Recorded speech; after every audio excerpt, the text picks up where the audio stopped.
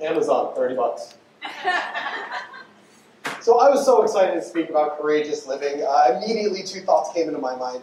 Number one, courage is not the absence of fear, but acting despite fear.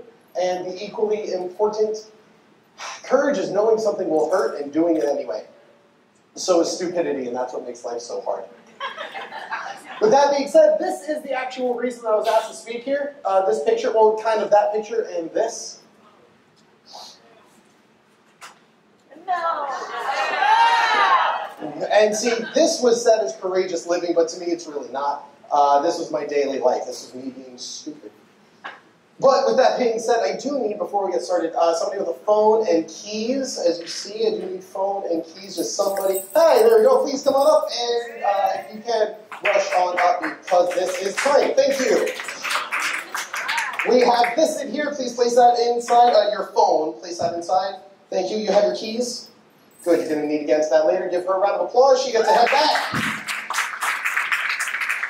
Now, I spent 20 years performing around the world as a magician. That's why I asked her to do this. I even spent 2.5 years performing around the country as a touring entertainer. It's actually just a nice way of saying I was homeless for 2.5 years. And in that time, I've learned that people ask just as many questions about being homeless as they ask about the nail. Now, if you can see right here, there we go. That should be locked. Don't worry, you'll be able to get into that later. So for me, being homeless was the next logical step in my career. That was the best idea for me. Now, it's not that I was worried about being homeless. I just figured out I was going to take a step in the next direction. And that next step was a trip to Vegas. 52 hours on a Greyhound bus. Wow. Yeah, that was a lot of fun. Done it 4 times now. I love it. I went out, I got to a magic convention where I was able to find a group of magicians. They jam all night long, excuse you. And when I got there, I happened to find a group of people who took me in, and I was surrounded by magicians for 3 days. But when the convention ended, I started asking myself some very important questions. Where was I going to sleep?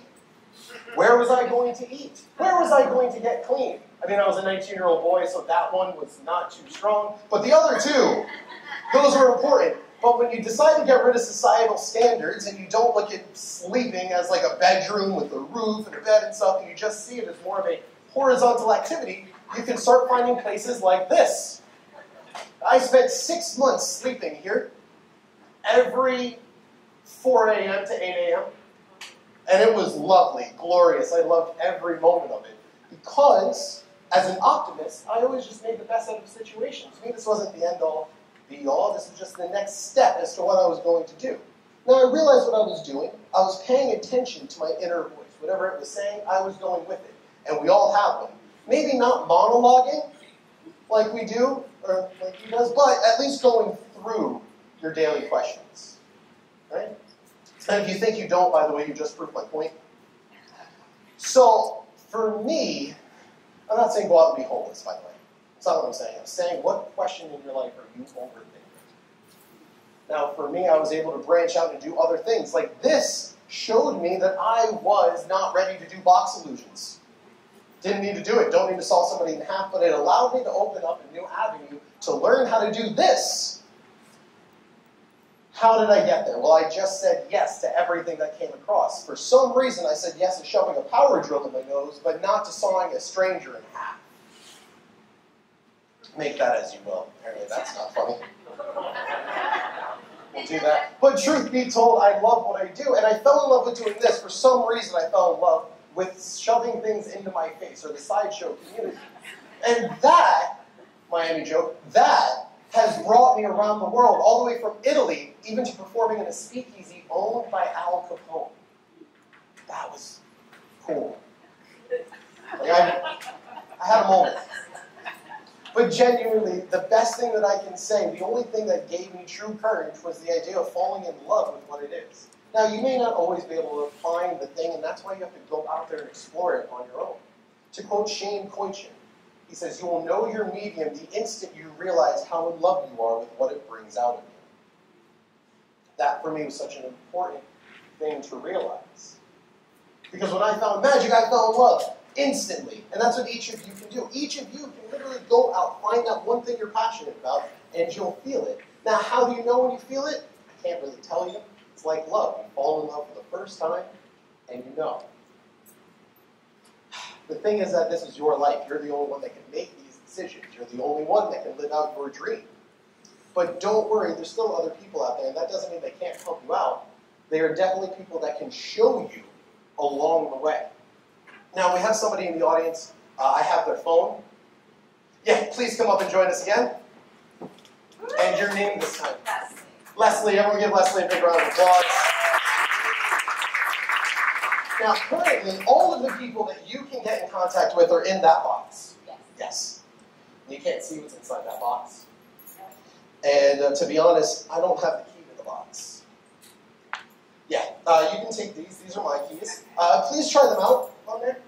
Yeah, all of my keys, you can please try them out on that padlock. Just try to open it. Now, while she's doing that, I'm going to point out something. When everything gets complicated, all you need to do is simplify things. Right? Don't get yourself to be too much in the problems. Try to oversimplify what it is that you're doing. Right now, she's probably wondering how to get in here. But there's some very simple questions to ask. Don't get ahead of us. Number one, if I don't have a home, what key are you going to use? You don't have what? If I don't have a home, what key would you use? Your home key, right? Please take out your house key. Okay. And give that a try.